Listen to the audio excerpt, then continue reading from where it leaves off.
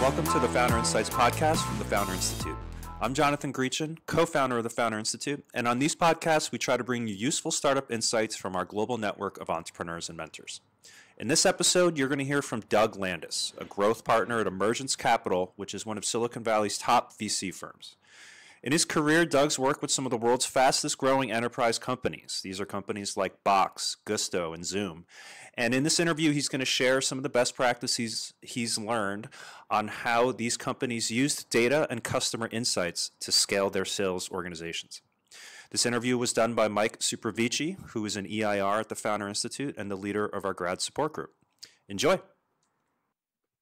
All right, and we're live. Hello, everyone. I'm Mike Suprovici. For those of you that don't know me, I run the graduate success group here at the Founder Institute, and I'm here with Doug Landis, who is going to drop a lot of knowledge on everyone here when it regards to sales and things like that. So if you don't mind, Doug, maybe you can we can start out by you giving us a brief intro on yourself. Yeah, of course. Thanks so much for having me, Mike and crew, and everybody that's on the call.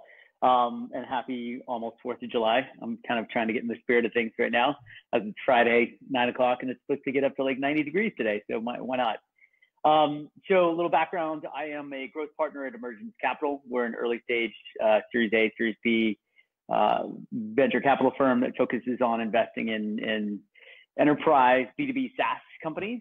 I've been with the firm about a year and a half, and I'll talk a little bit about my role in just a second. But previous to joining Emergence Capital, I was, and I think I still am at heart, an operator. Right? I have been thinking, living, breathing, assessing, analyzing, talking about the world of sales and go-to-market my entire life. I spent in the early days, I started off, carrying a bag at Oracle where we had to be in the office at 5:30 in the morning. You SDRs, you think you have it hard. Damn, we had to wear a suit at 5:30 in the morning down at Redwood Shores. And if we didn't make 100 calls a day, we were on the list, like a printed out list. If you were below the line, man, you were in trouble. It was crazy. It was totally crazy. And then I was fortunate enough to go work at Google, running sales training and development, sales productivity. And then I went to Salesforce for 5 years and built the whole sales productivity program. And then after that, spent another 5 years at Box. So yeah, that's a little bit about my background. Great. And maybe we can talk a little bit about Emergence Capital as well, and kind of what your role is there now. Yeah, sure. So it's kind of interesting because as an operator, it's not often you think, well, I'm going to jump ship and go on the other side of the table, unless you're thinking like, hey, I want to invest. But for me specifically, I was helping out so many different startups already in my role, both at Box and Salesforce. When the opportunity came to work with Emergence has only been focused on enterprise B2B SaaS since the beginning. So for the last 15, 16 years, early investors in Salesforce, SuccessFactors, ServiceMax, Viva, Box, Yammer, right? So we've done pretty well, partially because we're hyper focused, and that focus and the enterprise SaaS community was kind of a good little marriage for me to join. And my role is interesting in that I help to source deals and do due diligence on deals, but more specifically, once we invest in a company, then I step in and help them figure out how they're going to scale and grow from $1 million to 10 to 50 to 100. And what's really interesting is, and it's the reality is when you're in an organization, you're neck deep in it, you don't realize that you're actually, what you're seeing over and over and over again are a bunch of patterns. And so when you get onto the venture side, we're basically, one of the things I've learned is we're in the business of pattern recognition. And for all of the early startups, whether you're a seed funded startup and trying to get to an A or an A trying to get to a B, you're going to run into the same shit.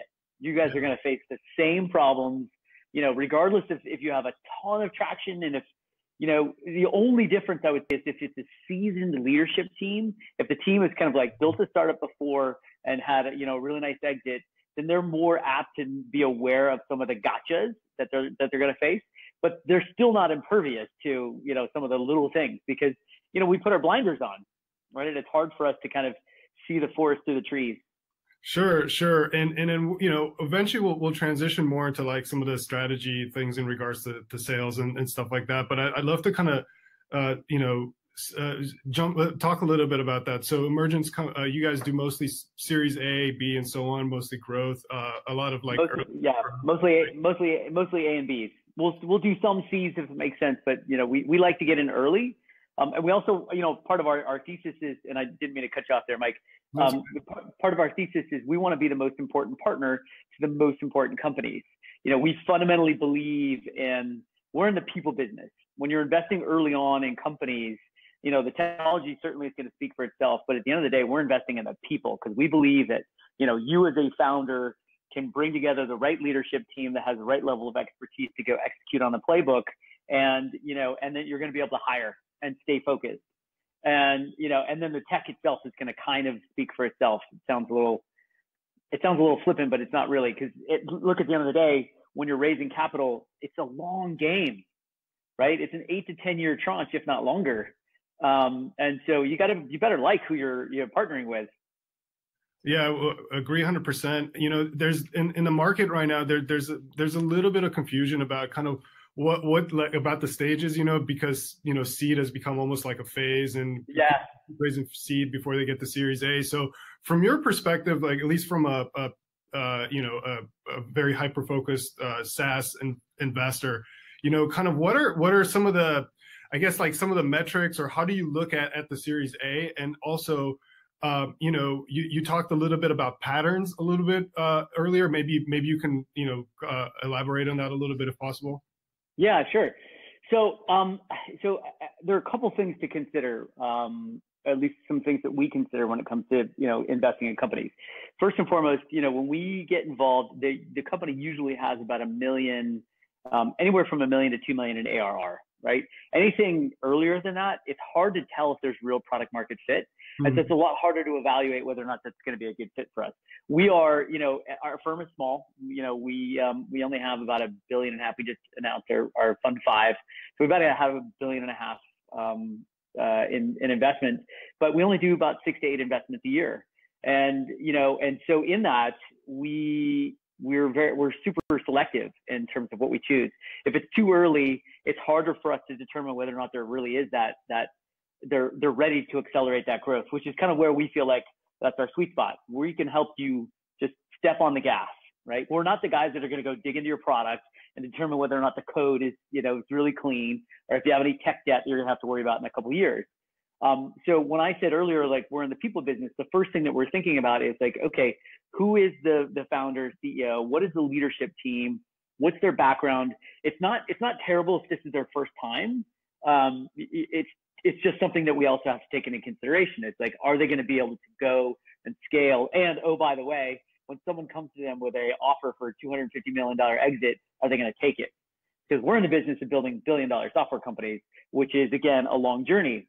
And so when you think about that long journey, we're thinking about the leadership team and what hurdles are they likely going to face, as they grow. When they get to be 10, 20 million, is this really going to be the team that we think that can take it from 20 to 50 million or 100 million?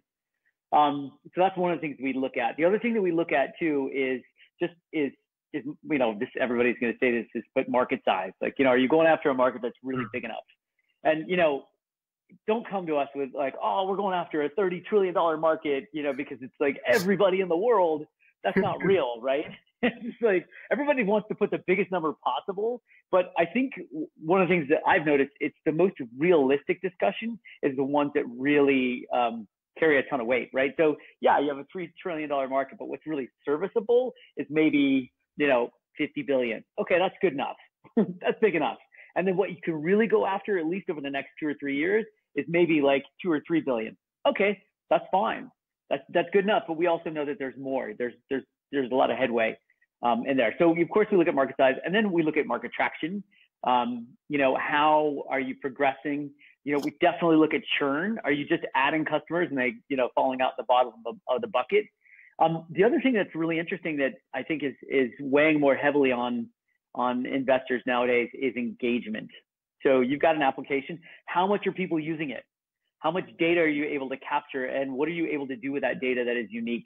Because the more and more you think about the application of AI and ML, and everyone's talking about it today, that's like the hot buzzword. At the end of the day, that's only valuable if you have a very large and very unique data set. And so we're always thinking about, well, okay, this product is really interesting now, but what's possible in the future, right? We're not going to push you to go there, but we want to know that there's more there's a bigger pie, right? We'll take a little taste of this piece right here, but is there more for us to chew on, a little later?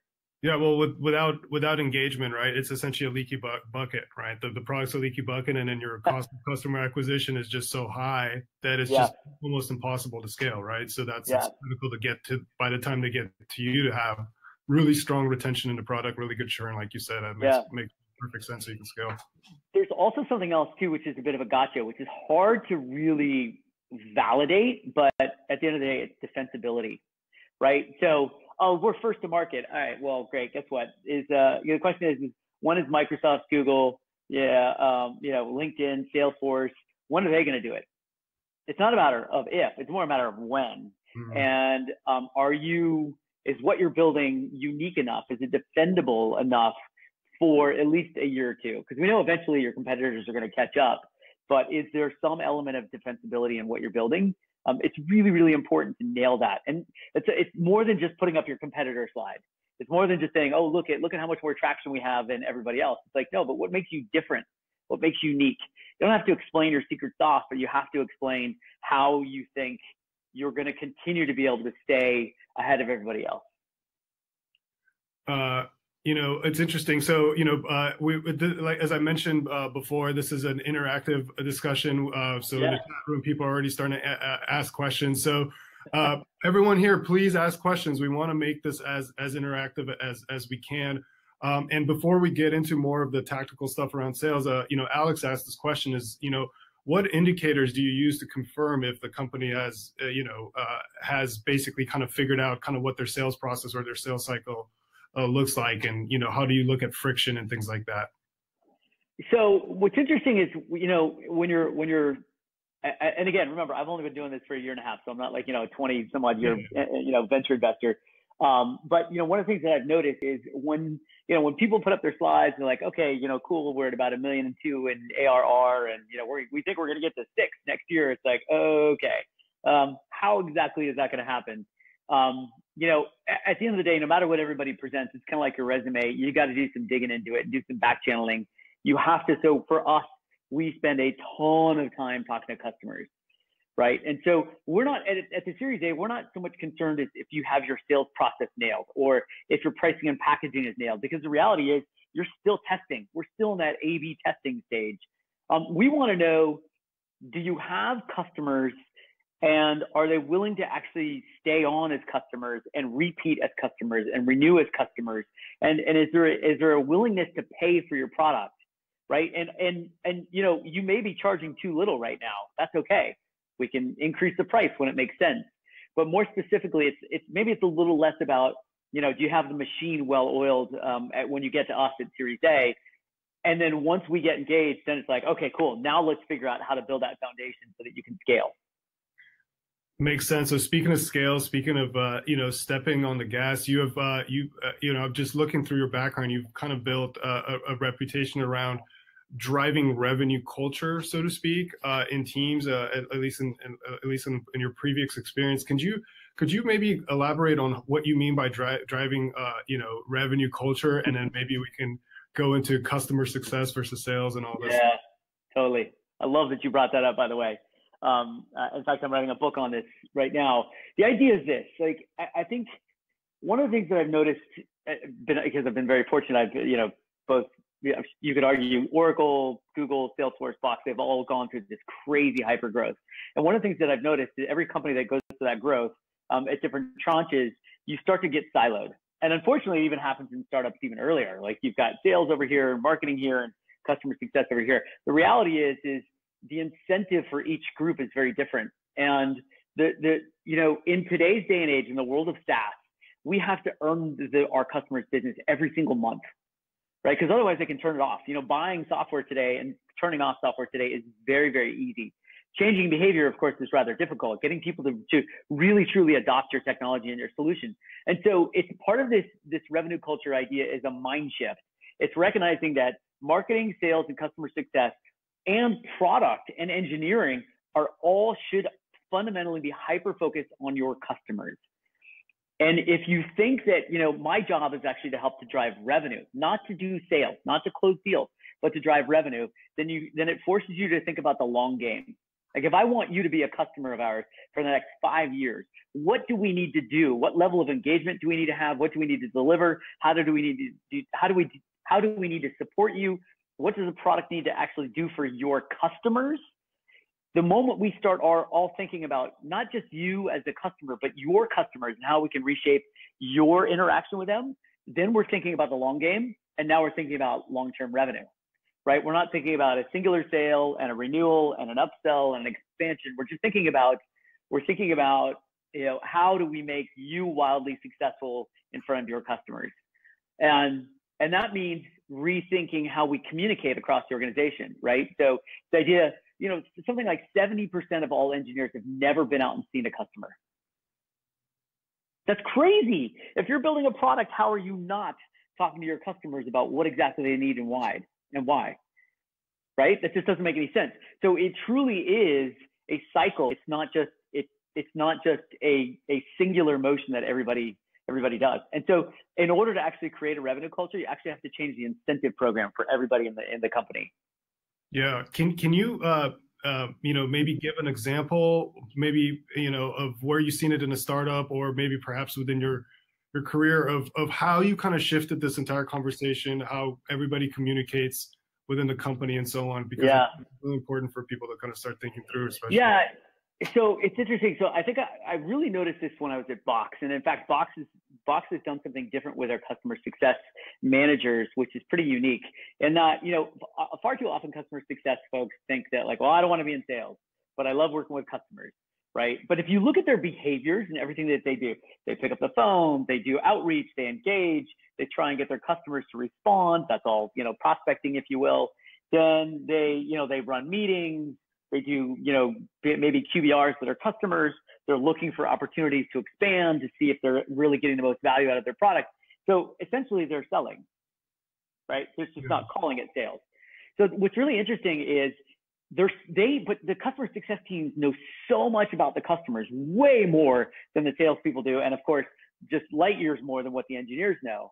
And so what if we take customer success and we actually marry them with sales, and we give them a joint number, right? And we say, hey, customer success, part of your responsibility is to identify new opportunities and upsell and expansion within your existing accounts. It's not just about driving adoption. It's not just about ensuring implementation and the integrations are working. It's about really looking for those extended opportunities to make them wildly successful. And if the opportunity doesn't exist in that account, then how about if we feed that information back to engineers and the product team so that we can deliver on what they need in order to continue to grow and expand with us. And then, oh, by the way, because customer success folks aren't really trained to actually sell, then we need to incorporate the sales team to help us kind of carry that over the line, right? So if you think about it, it is a full circle, but part of that starts, and a large part of it starts actually with customer success and helping them to rethink what their actual job is and what their purpose is in engaging and working with their customers. The other component of that too is infusing what I call the voice of the customer into the entire company, right? And Salesforce does a remarkable job of this. If you go to Dreamforce is nothing but their customers talking about Salesforce, which gets to be a little disgusting because it's kind of self-serving. But they do an amazing job of not saying, hey, listen to us, Salesforce. Well, okay, they're pretty cocky about that, but they don't just say, hey, listen to us. They say, you know what? Don't just take our word for it. Actually, listen to what they say, and we listen to what they said, and then we infuse that into our culture, into our ethos, into our product, into our whole go-to-market strategy. And part of it even says, so it's like if I'm reaching out to you, Mike, and I'm calling on you, I'm a salesperson. This isn't me talking as I'm an employee at Box. This is me sharing what I've learned from my customers that you might want to know. It's a different perspective. That's interesting. So, even for earlier stage companies, perhaps even companies that are just getting ready to go to Series A, building the voice of the customer into the foundation of the entire company culture, I guess, it makes a lot of sense. Do can you share maybe some best practices around, some ways that you've seen this be successful? Yeah, totally. So, well, first of all, whatever your pitch deck is to go raise money, whatever your first call deck is that you use to present to customers, however you position yourself in front of your customers, you're doing it wrong. It's backwards. You need to flip it upside down. Typically, the customer story, if you will, is at the very end, right? Because it's kind of like the validation that what problem you're trying to solve and how you're solving it is right. If you think about the typical architecture, I would argue you need to flip it upside down. I would argue that you need to lead with, hey, let's just say you're a seed stage company and you've got 5 beta customers. Well, I'm going to venture to guess you're learning a ton from those 5 customers, right? And those learnings you could easily share with potential customer number 6. Don't you think? So why don't you lead with what you've learned from your 5 customers, or what you've learned over the last year, over the last 2 years, and lead with that and help them understand things that they might not be thinking about. You see, if you think about the challenger sale is all about how do you challenge your customer to think differently? Well, how you do that is you use what you've learned from your customers and you share that with prospects, and you say, hey, you might be facing some of these problems in the future. You might not be facing them now, or you might not even be aware of it, but it's quite possible that you're going to be facing these in the future. So let's talk about what that could look like. And let's talk about what it might cost you if you don't think about this now. Same thing with your pitch deck. You're a seed funded company and you're going to pitch for your Series A. For me, the first thing that I might put up there is like what a customer says. First thing, this isn't us pitching you. I'm actually pitching my customers to you, because you giving me money is going to allow me to go serve them. It's going to allow me to serve more of them. That's a really interesting angle. Yeah. No one's ever thought about that. But what typically happens, everyone comes in, they're like, here's the problem that we're solving. Here's how big the market is. Here's how we're solving it. And look at our revenue run rate. It's like, okay, cool. Great. I get it. But what are you doing for your actual customers? Right. It's interesting. We have Jose here. He asked the question, is like, how do you, are you essentially implying that businesses should grow by focusing on like efficiency, or how are you thinking about that? Well, I mean, look, we always look at efficiency. Even at Series A, we're looking at, okay, how much money have you raised? How efficient have you been at spending that? And we also recognize that there are some markets where it's a bit of a land grab and you're going to basically have to buy the market. We kind of get that, but you want to buy it smartly, right? Are you being smart in terms of how you're actually going out and getting your customers? And then, the other thing we're looking at is, the customers that you have right now, where's the expansion opportunity? Is there any upside? Or you're just getting a customer and that's a customer, and then your job is basically just kind of support them and nurture them and go get net new logos, and that's how you're going to grow. So it's not so much like, am I saying, grow efficiently? You always have to be mindful about how efficiently you're growing. Because look, in the early days, everything is a trade-off. Everything. Do I hire one more engineer, or do I hire an AE? Do I hire 2 AEs? Do I hire an SDR? When do I hire a VP of sales or a head of marketing? By the way, I would argue you hire a head of marketing way earlier than you think. Right. Because your brand is something you've got to build, right? You need to build up that muscle. But it's trade-off, right? I would also argue hiring customer success managers before you go out and hire a swarm of AEs. Because again, those customer success folks are there to help make your existing customers insanely successful. And the more successful they are, guess what?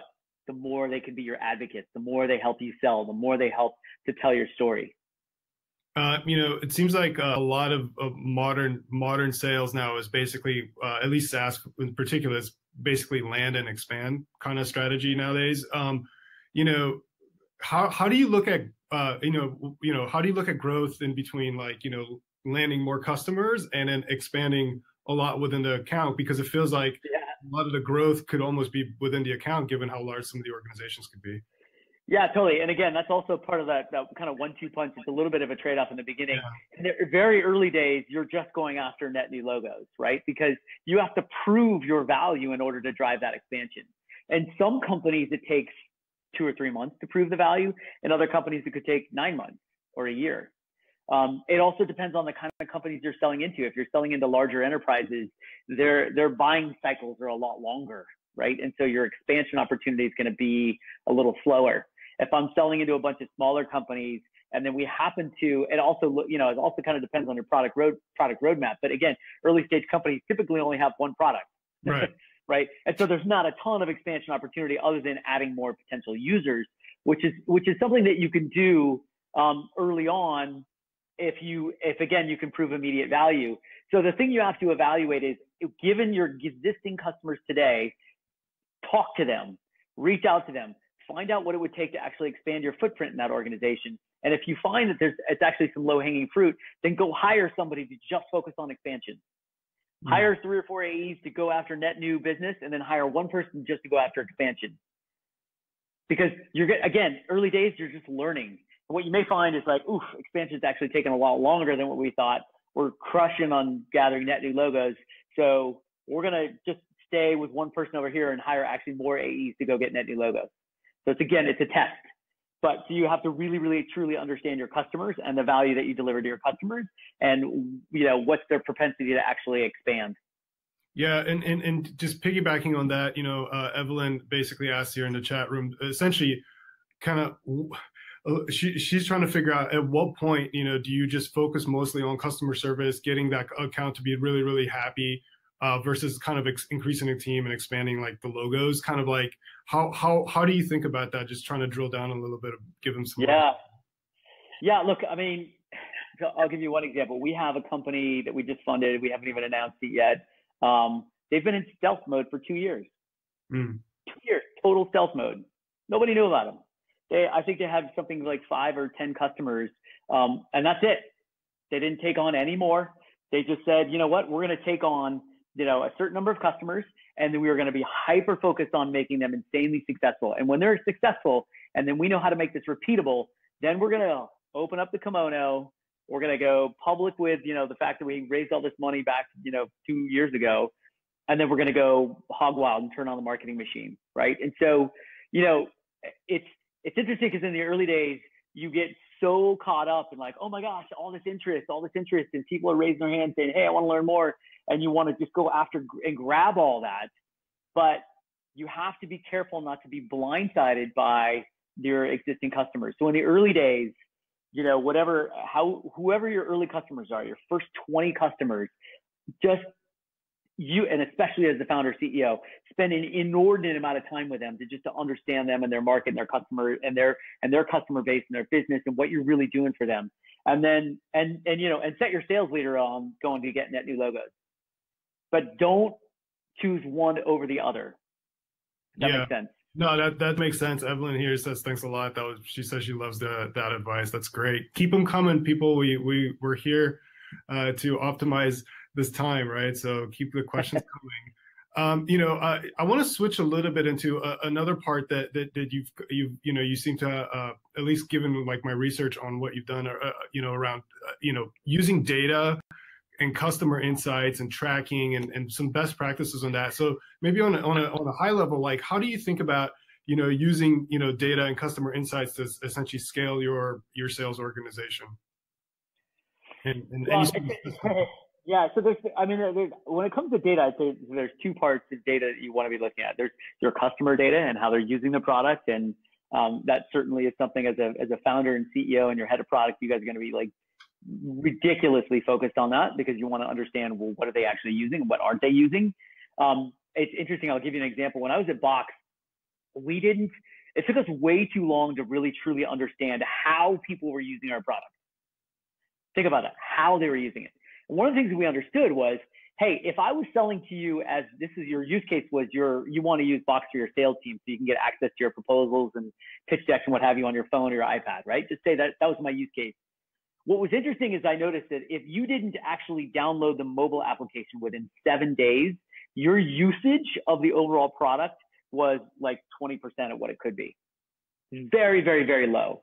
And so what we realized was like, oh, well, shit, if I'm selling to you and the use case is the sales use case, then I have got to make sure that you get your entire team to download the mobile app within the first 7 days. That's my number one goal. Otherwise, there's a very high probability that within a year or 2 years, you're going to churn because you're just not really using it. Again, kind of goes back to that change of behavior, right? So it's really, from a data perspective, it's really, really important to look at how people are using your product and how you can actually further drive engagement. I said it in the beginning, engagement is a hugely important metric nowadays for us to get a sense of what the real value of what it is that you're actually selling to your customers. So that's one level, or that's one data set to dig into. The other data set to dig into is internally, right? So it's, okay, how many people are actually responding to any one of our marketing campaigns, or, you know, any one of our tweets, or any one of our LinkedIn posts, or our content marketing? And then what is that conversion ratio? And look, this is kind of standard. We all know what's the conversion ratio from, you know, some sort of marketing activity to, you know, to a lead, and that lead to an opportunity, then an opportunity to a close. But I think the most important thing is just to be dead honest. Don't inflate your numbers. That doesn't make any sense, because at the end of the day, we're going to find out anyway. Once we start taking in, we're going to find out, we're like, wait, hold on a second. Wait, your conversion rates? And I mean, I was working with one of our companies just recently, and I realized, you know, think about this. We were only able to, from a capacity standpoint, because we had so many leads coming in, which is a very rare problem. We're very happy about this. We had so many leads coming in, we didn't have enough AEs to actually call on these leads on a second day. 10% of our leads that we got on one day, we were able to call on day 2. 10%. So just think, if you get 100 leads, that's like 90 leads on day 2. They're just disappearing. Gone, yeah. Right? So you got to ask yourself, what's happening to them? Where are they going? I mean, look, even if you can't call on them because you just don't have the capacity, just do something with them. Put them into a nurture campaign. Put them into a database where you can send them some content just to keep them alive. Yeah. Right. It feels like a lot of this conversation so far has been, if I was to summarize, a lot of it is focus, right? Like finding the kind of the right focus, you know. Totally. You know, and maybe, you know, we can kind of shift a little bit into you know, kind of pipeline and pipeline management. You know, in many cases, right, even for seed stage, even at Series A, sometimes like you never have enough resources to kind of get things done. You got the founders going out there, you know, cold calling people and things like that. And so, you know, speaking of focus, you know, how do you think about like managing your pipeline of prospects? And, you know, just can you give us some insights on that? Yeah. And what I'll do is I'll give you a couple examples. And by the way, I'm going to move for a second because I'm about to run out of battery power. I happen to be at my house right now. So I'm going to carry you guys all on a tour through my house in San Francisco. So I'm going to get a little dark here for a second. So let's think about pipeline.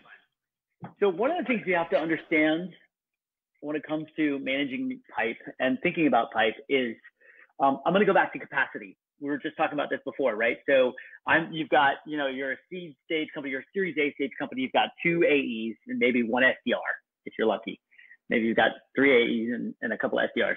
The question that you have to ask yourself is, well, technically in a given day, how many companies can I actually call? Number one. And now, if I actually get somebody on the phone, how long is my average conversation? Is it 5 minutes? Is it 15 minutes? So therefore, how many actual conversations can I have within a given day? Of those conversations, how many of those am I likely to convert to an opportunity? Okay, cool. So now I've got a percentage. So let's say I'm able to make 30 calls in a day. By the way, anytime you think you can make any more than 30 calls, if you're doing demos as well, you're smoking crack. Like, it's just, you realize, because like, let's say, Mike, I'm calling you and I don't get you on the first try, or you're like, wow, I'm just jumping into a meeting. Call me back in an hour. I'm like, oh, okay, cool. Now I've got a task to call you back in an hour.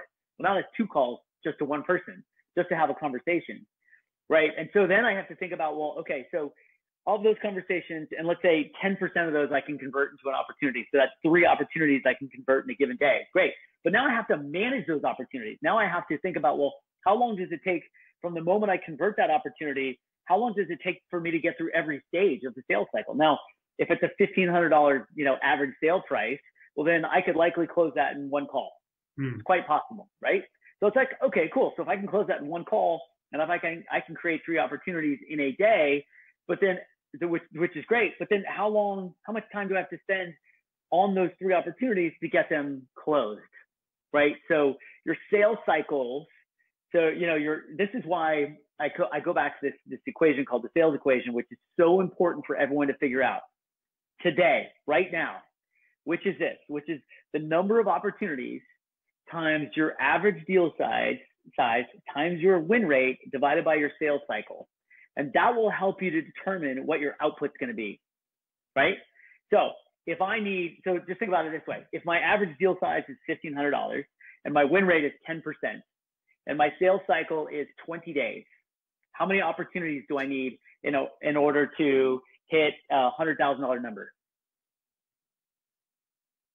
I don't know the answer, by the way, but if you just I'm just saying, if you do the math, well, let's see, 1,500, and my win rate's 10%.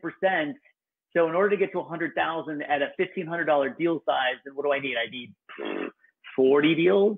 No, I need more than that. That's only 60,000. So I need 60 deals. Okay, so let's say I need 60 deals, and they take 20 days, and I need to do $100,000 a month.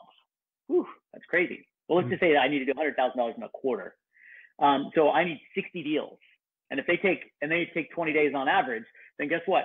By the end of the second month, those 60 deals have got to all be in play, right? So think about that, because I don't want to find myself, with 10 days left and know that I still need 2 or 3 deals, because if the deals take 20 days to close, then I'm done. I'm screwed, right? So 20 days out, so day 10 of month 3 in that quarter, you've got to have all 60 of those deals in play and ready to close. Now, of course, up until that date, you'll likely have closed quite a few of them, but it's just doing the reverse math and knowing, well, then if I need 60 deals, how many opportunities do I actually need? Well, guess what? If my win rate's only 10%, then I need 600 opportunities. Well, how the hell am I going to get to 600 opportunities? Well, then, okay, let's think about what my conversion ratio is from the number of contacts or number of calls that I make to an opportunity. You see how you can just back into this? Totally. Just for everyone here, can you please repeat the equation one more time? I got this in the chat room. Yes, no problem. So it's the number of opportunities times your average deal size times your win rate divided by your sales cycle. Great. Mark, if you could put that in the chat room, that'd be great. And you can literally kind of drive, speaking of driving revenue culture, right? Like you can almost use this to drive the entire company based on, absolutely, and align everybody together on it. Right. So here's the thing. If I need 600 opportunities, now let's continue the math, but let's continue it outside of sales. If I need 600 opportunities, well, how the hell am I going to get those? How many calls can I make in a day? I can make 30 calls, and I'm lucky if of those 30 calls, I can turn those into 3 opportunities. Okay, but that's making 30 cold calls. But think about the other opportunities that I've got to manage throughout the cycle. So then the question is, should I be doing all the cold calling, or should we go hire some SDRs to help me, to help create opportunities for me, so then I can just manage the opportunities and close them? Right. So the question is often when do I hire an SDR? Well, you hire an SDR when you're at capacity in terms of what your AEs can actually do. Your AEs in the very beginning are going to be both your SDR, the AE, and maybe even in some cases your CSM. Right. Right. And so you're going to hit that capacity threshold really quickly. And so you're going to have to determine, well, if we've got a bunch of inbound interest, then I should probably hire an SDR pretty quickly and let my AEs just focus on closing deals. Yeah, that's a really interesting point.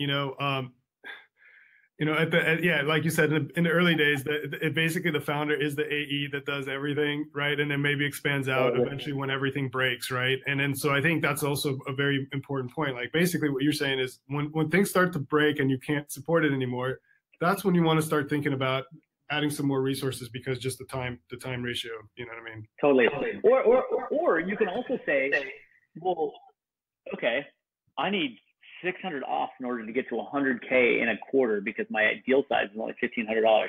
So I've got 2 options. One question is, where do I need to hire someone on the marketing side to help me go out and generate enough awareness and interest so that I can get those 600 opportunities?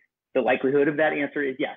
Hire someone in marketing a lot earlier than you think, because you're going to need it way sooner than you actually think. And by the way, hiring a VP of marketing will take you 6 to 9 months, period. Yeah. Hiring a VP of marketing. So think about that marketing hire first, or early. So that's one thing. The other thing you have to consider is, well, wait a minute, what can I do to actually increase my deal size? What if I took my deal size from 1,500 to 3,000? Meaning, are we pricing this too low, or are we just taking down deals too quickly when there's an opportunity to actually take it from 1,500 to 5,000 or 6,000, right? Or are we going after the wrong accounts? We're just going after all the little small mom and pops who are raising their hand, and I'm doing these little piddly deals where I should be going after bigger deals. Which, by the way, if I do go after bigger deals and say they're 8,000 now, my sales cycle will likely get longer, so I have to be more thoughtful about that. So again, going back to my pipeline, going back to the number of opportunities, maybe I don't need as many opportunities, but I have got to have them all in play by the middle of second month in the quarter, right? Versus the middle of the third month. Yeah, that's fascinating when you start to kind of dive back, just work backwards, right? Just work backwards from the target and kind of start building that. And let me add one more thing. Let me add one more thing to that. Yeah. We talked about marketing, right? So when do you hire that marketing person? What are they actually doing? Let's talk about customer success. If I have to have, what did I say? If I have to have 600 opportunities to get me to 60 deals, which will get me to my 100K numbers. Cool. Do we have enough people in customer success to support 60 brand new customers right now in the quarter? Well, oh shit. Let's think about customer success. How many customers can they handle in terms of onboarding? And what is your onboarding process like? Maybe you realize, well, shit, we should probably automate that because it's way too manual right now. And we don't have enough customer success folks. And so let's think about automating our onboarding process and have customer success focus on, just adoption, right? And so that's the other thing that you have to think about in the equation. When you take a look at this equation and you put those numbers in place, number one, I want you to use it to set your benchmarks, but then also use it to think about, well, how does this impact marketing and how does this impact customer success? Because it is all connected.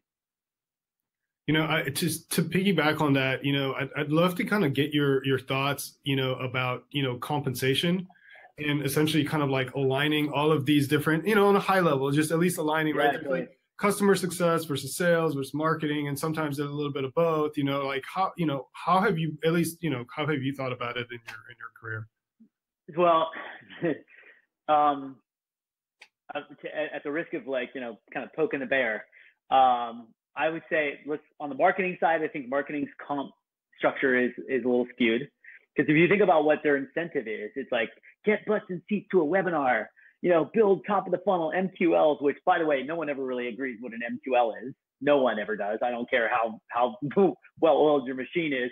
Marketing is always going to say, well, I'm giving you way more leads than you can handle. And sales can be like, yeah, they're all crap. There's no interest, right? So that's always going to be a tap dance. But I think one of the interesting things is if you give marketing a revenue quota, and I'm not talking about the VP of marketing, I'm talking about the head of product marketing, a revenue quota, the head of demand gen, a revenue quota. And what I mean by that is every quarter, part of your job is to help to influence revenue in the company. And so, part of your comp plan isn't just like, your base, your bonus based on hitting your objectives that are to the masses, but it's also like, hey, if the sales team actually hits its number, then you're going to get paid out on some of that. You're going to get bonused on some of that. It shifts their focus. It's like, well, okay, how can I make more money? Well, number one, I can do more webinars and do more campaigns and create great content. But number two, I can also go help the sales team as much as I possibly can. And maybe that's creating some assets for them, sales decks. And yes, I know that's normally a part of a marketer's job, especially in product marketing, but how often are they actually comped on it? What if you actually gave them commission on all deals over 100K? That's interesting. Mm-hmm. I don't know. It's just, I think we need to reorient some of their comp structure. I think the flip side on customer success, the way I see it is you give them a quota every quarter. And part of your job is to identify upsell and expansion or net new opportunities in your, pool of your book of business or your pool of existing accounts. And you've got a quarterly revenue target that you need to help to uncover. And oh, by the way, we're going to pay you on that. And we're also going to pay the AE. So for example, if you uncover a huge upsell at one of our accounts because you realize that, okay, they could use one of our other products, maybe they can use our platform to build a new application, you take it all the way through, then I get involved because I know the account, we help close it together. We're both getting paid on it. We're getting paid a little differently because I'm on a different, commission structure, but this goes right to your quarterly number, your quarterly target. that also seems like it would really incentivize collaboration, right? And it seems like sometimes there's not as much as there should be, right? Yeah. Because like the sales guy or the salesperson got the account, and then the person, there's another person that's job is to expand the account, and it's just Yeah. Well, and that's actually a really interesting question, and I'm not saying that there's a silver bullet to this, because every company and every industry is different. But the idea, and I get this question a lot, which is, okay, at what point do I have AEs that are just hunters, that are just going after net new logos, and then at what point do I build an expansion team? And my thinking is, again, if there's an opportunity, again, it depends on the solution and the market that you're going after. But my thinking is, if there's a huge, if you can do ELAs in a company, then the AE should own it forever. Because just think about how long it may take to just get that seed deal, that 50K deal in, a Procter & Gamble or a GE, right? Well, guess what? The moment I land that deal, that means I understand the landscape. I've worked with procurement. I got us in as, I got the MSA done. We're in as a recommended vendor, right? So like, I've done all the work. I've done all the heavy lifting. I want to continue to carry the torch, right? Now, my CSM though could help to identify areas that I could go call in and dig into and sell to. And so collectively, we're going to do it together, versus I just landed the deal. I keep it for 6 months and I hand it off to an expansion team, which to me, it's like, so it's a little demoralizing. I mean, I get both sides. So it totally depends on your company, your product, and the industry that you're selling into, and what, like, if you're only selling a product just for, HR, if it's just a recruiting product, well then, it's a little difficult to do an ELA across an entire organization. So therefore, it may make more sense for me to like, okay, I got the account, let me hand it off, and if there's expansion, you can take it, because it's not going to be huge. Makes sense. And with your experience, I mean, it looks like a lot of this kind of still relies on tracking, right? Whether it's tracking metrics for everyone involved and everybody here. Do you have some best practices you can give the founders here on tools and using tools to align the organization around some of the stuff, or anything like that? Yeah. So look, early stage founders, if you're in the seed stage or even Series A, hire yourself a Salesforce admin or a sales ops person right away. Do it right away. Because here's the deal. You need data. You need access to the information that's getting dumped in Salesforce. If your product is integrated into Salesforce, if that's what you're using to manage your customers, you're going to need to start to run these reports of like, how is your product being used? When was the last time they got touched? When was, who's involved in it? Who's in the nurture campaigns? So first and foremost, if Salesforce is your CRM, your system of record, go hire somebody to help you manage that, because it's very daunting and get really complicated. As the founder, maybe in the very beginning, you're like, okay, so I got this because I'm an engineer at heart. I can dig into the product. I know how to build apps. That's fine, but that's not going to be that's not your job. Your job is to build a company, right? And so if you have to outsource it, but hire somebody to help you dig into your data and build all the right reports, because everybody says this. Well, garbage in is garbage out. You're never going to get good data out. Well, guess what? The only time you have to get it right is at the very beginning. So set up your Salesforce instance right, get the reports created right, and do yourself a huge favor in the long run once you have that data. Now, one thing you're also going to learn is Salesforce reporting is pretty two-dimensional, meaning if you're looking at like that sales equation that I told you, you can't build that specifically in Salesforce because there's too many dimensions. And so you may end up having to export it out into, products like Grow or Domo, which by the way, just went public today. I don't understand that when they spent $800 million and don't make any money, but that's a whole nother story. But you got like Grow, Domo, Tableau, ClickText. There's a number of different tools out there that you can use to dump some of your data in to actually get some 3 dimensions, if you will. And I'm sure there's other tools out there that I didn't mention that people are like, wait, use this. Well, I saw that in one of your earlier talks, you mentioned also just get a tool that your salespeople want to use. Oh, totally. It's true, right? So, and that, I mean, that's a really, look, we all know that your CRM is going to be your system of record.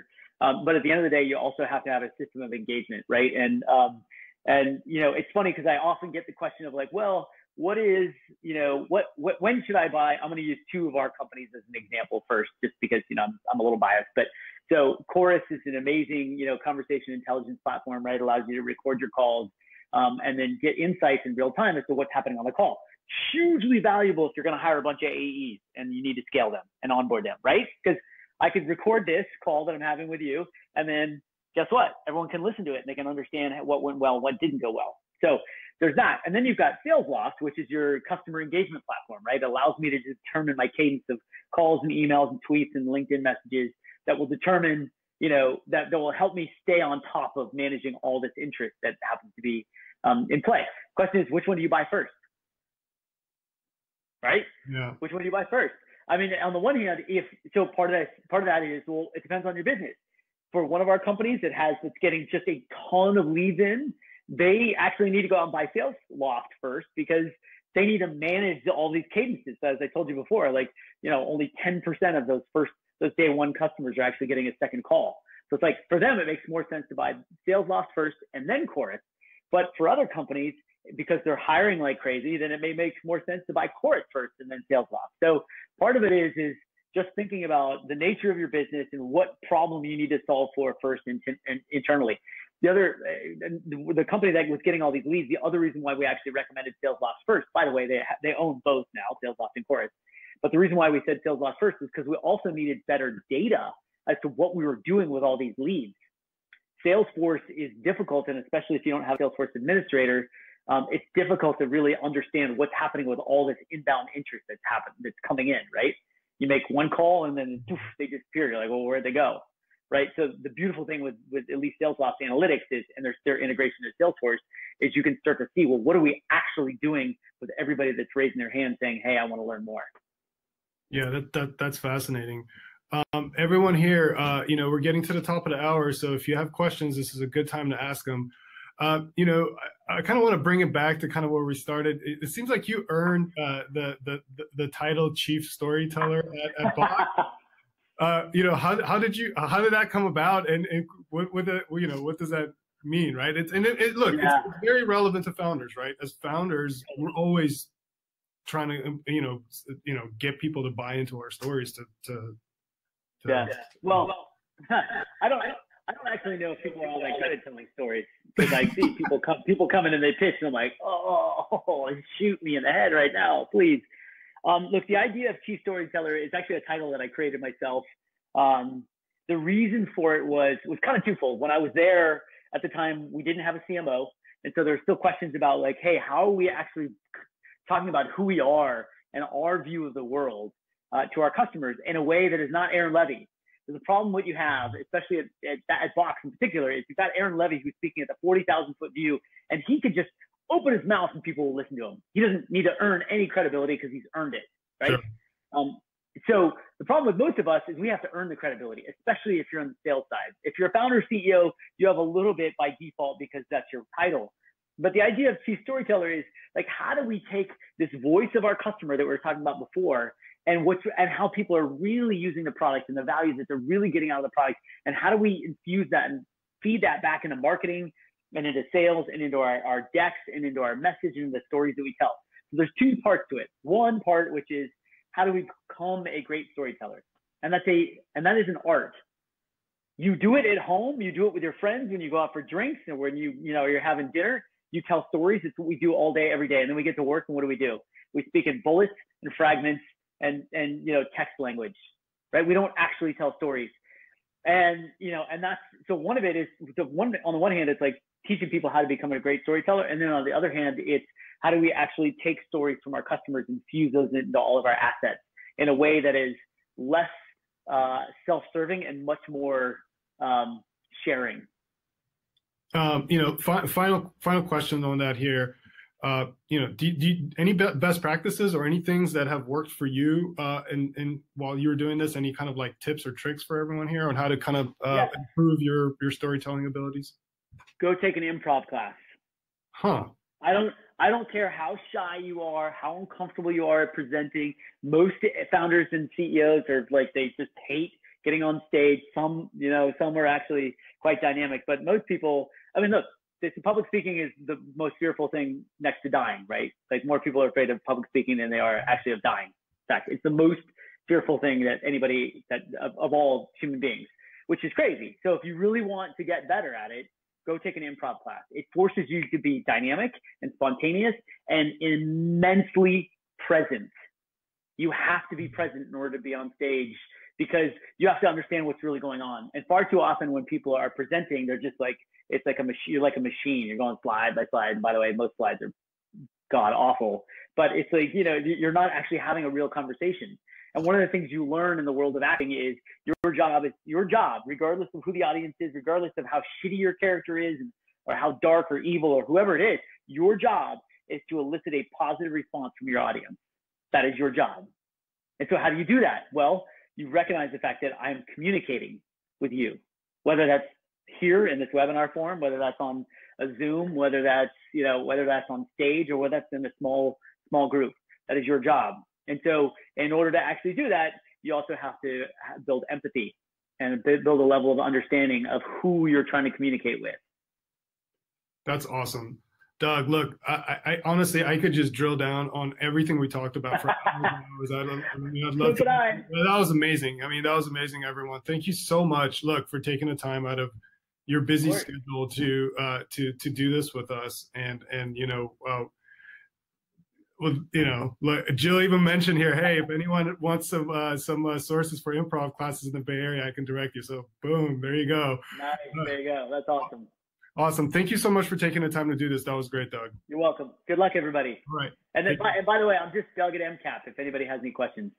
All right, Doug and MCAST. All right, guys. Thank you so much. Bye. Bye, guys.